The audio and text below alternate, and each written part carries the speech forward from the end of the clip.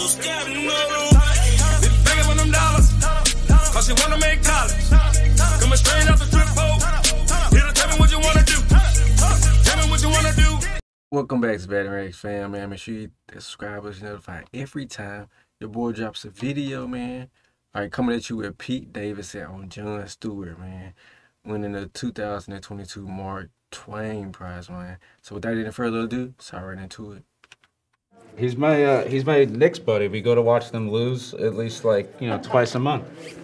He's just such a good dude, and he's just like a comic icon. So never would I think in a million years I'd be homies with him. It's cool. We met maybe 4 years ago when he was touring with Chappelle, and I would come and bomb and open for them, and we exchanged numbers, and he always looks out for me.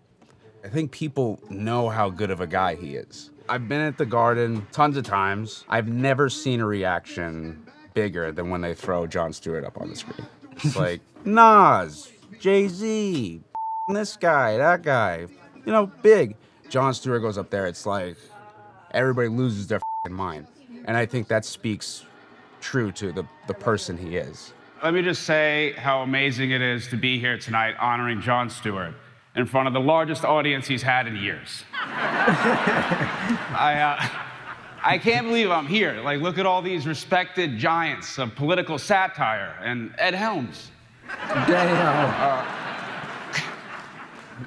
Jon is the voice of reason for a generation, and I'm the reason you stop watching SNL.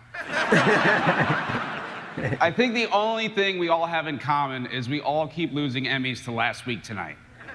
And don't worry, Trevor, Jon can explain what an Emmy is after the show. Damn. Oh, come on. It's not the Oscars. Oh, all right. There you go. There you go. Thank you. The reason we're all here to honor Jon Stewart is because he's just so universally respected. I mean, who couldn't love this guy? Seriously, I mean, the most controversial thing he's ever done is, be friends with me. and that really means a lot to me, Jon, because, I have other famous friends, but they're, kind of in the closet about our friendship. I'm kind of like Hollywood's side chick. And that's why I love Jon, because Jon isn't afraid to me in public. Jon is loyal.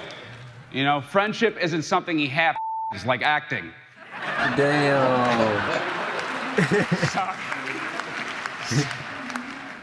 Or gives up on quickly, like directing. I'm sorry, what? It is really crazy to me, though, that he's my buddy. I seriously don't know if we're really friends or this is a Make-A-Wish type thing. Damn. Are you my boy or just kind of concerned? Wow. Jon is really such an exceptional person that, he really could be president tomorrow, and he's smart enough to not want the job. Seriously, but he is a leader. In 2019, he testified before Congress about our government's shameful lack of health care for the men and women who responded to the events of September 11th.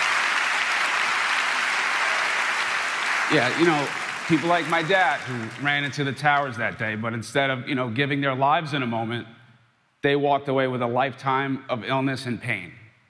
And Jon sat there with those responders behind him and Congress before him and gave the least funny speech he's ever made.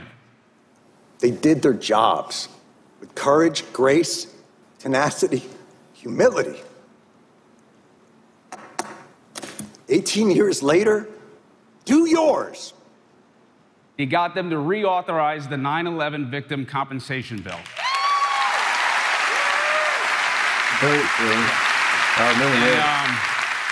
I know if my dad were here, well, let's face it, I'd be working at a Denny's somewhere, but if he was, I know he'd be happy that you're looking out for him and his friends after all these years, so thank you. Yeah. Jon Stewart is a hero and a true man of the people, and I'm so blessed and lucky to be able to call him my friend, and I appreciate you as much as whoever this Mark Twain guy is. Thank you very much. I love you so much, Jon. Thanks for having me. Goodbye to whoever this Mark Twain guy is, man. It was dope, man. Pete Davidson on Jon Stewart. If you like this, man, please like this video. Share so other people can see this as well. Subscribe so you're notified every time your boy drops a video. Until next time, Better X fam, I'm out. Thanks for watching.